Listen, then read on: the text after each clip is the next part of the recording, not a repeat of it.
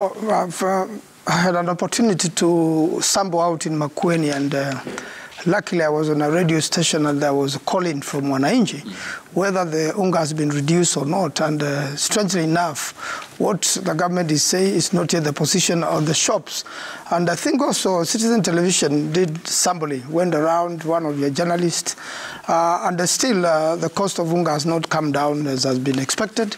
I believe we'll get more feedback this morning from Kenyans as to whether the cost has been reduced or it is still the same. We are very lucky as a country.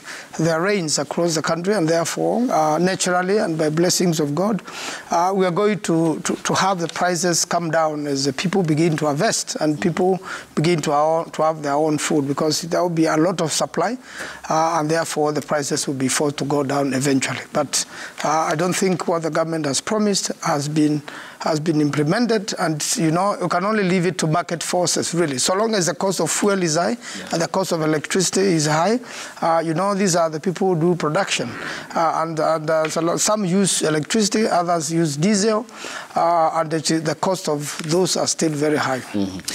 Honorable Owen Baya, the announcement by the president in Mavoko in the county of Machakos, and what Kenyans are at the moment